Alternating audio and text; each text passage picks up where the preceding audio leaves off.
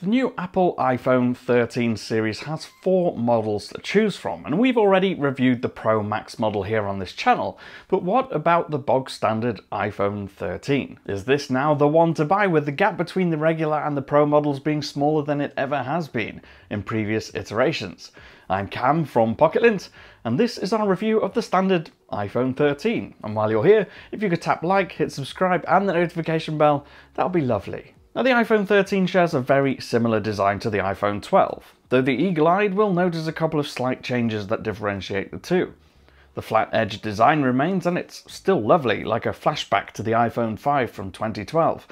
Aluminium is retained as the material of choice for the frame, but the antenna bars that sit within it are made from upcycled plastic, with a matte finish. It's not as premium looking as the Pro models, but it's still very nice to look at. On the rear, you'll find a glass finish shown here in a very regal looking blue. It's also here that you'll find one of the defining differences between the 2021 and the 2020 models. The camera housing in the top left corner is larger, and the camera lenses, which are also larger, are positioned diagonally rather than vertically. The glass also appears to be a bit more smudge resistant. The second design shift on the iPhone 13 is on the front. The notch at the top of the display has been reduced in size over its predecessor. It's not a huge reduction, but a reduction of around 20% nonetheless, so we'll take that. In a world of punch holes and under-display cameras though, many will wonder why Apple isn't pushing the envelope in this department. On the whole, the iPhone 13 isn't drastically different to the iPhone 12. It's almost identical in size.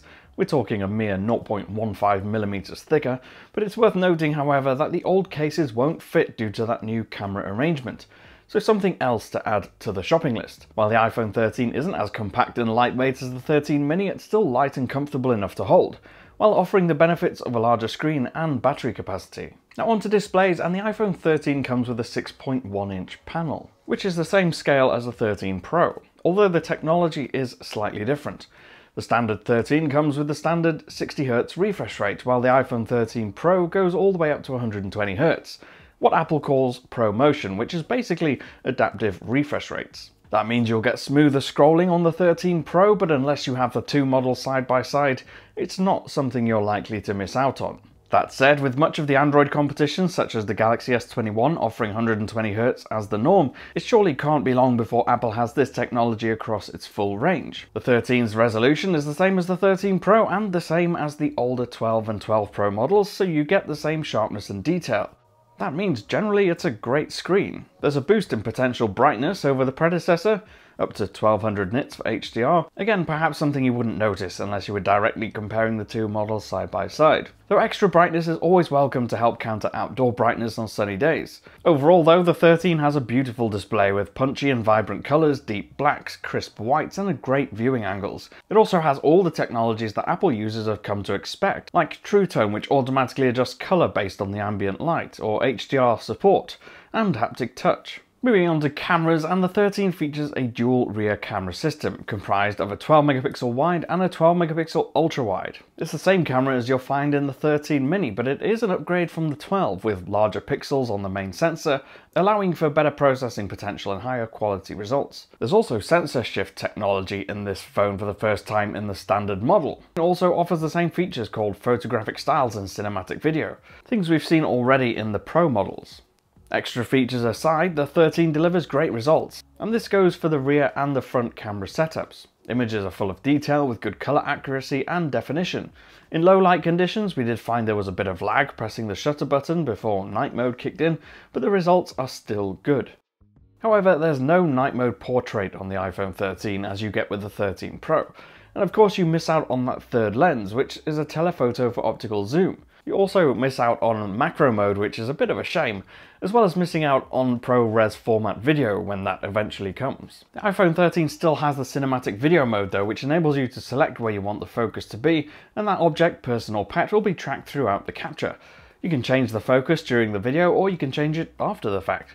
It's a fun feature and one that is well worth a try. Also on the video front, 4K HDR recording with Dolby Vision is supported at 60 frames per second, with Dolby Vision and HDR kicking in automatically, as was the case with iPhone 12. The photographic styles feature is another one that runs across the whole of the iPhone 13 series, applying a subtle filter to the image. Although be warned, you can only apply the filter ahead of taking a picture. Once it's taken, you can't remove it.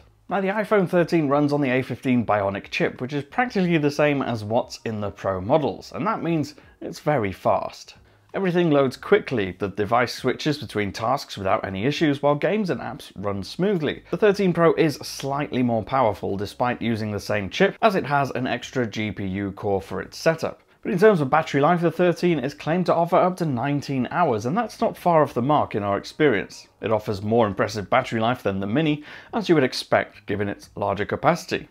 And the physically larger battery capacity means it's certainly an advance over the previous 12. Of course, it does depend on what you do with the phone and how much of a power user you are, but we were left with around 30 to 40% by bedtime on days where we had been testing various camera features and watching movies, whilst also using video features and 5G, so it really does last very well.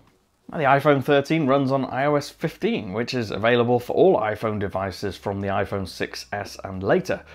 There are a few extra features on the 13 that you won't find on older models, but mostly it's the same. But you can dive deeper into the features with our tips and tricks video, which I'll leave a link for in a clip somewhere around one of these corners. In the end, although the iPhone 13 isn't drastically different from its 12 predecessor, it does boost the battery life to deliver what will be an ideal choice for those who want a big screen, something you don't get with the Mini, with plenty of power and features. Now, you do miss on a handful of nice-to-have features compared to the Pro, including the telephoto zoom lens, macro mode, 120Hz fast refresh rate, and 1TB storage options. But the 13 is still an excellent all-round device that, importantly, doesn't cost quite as much.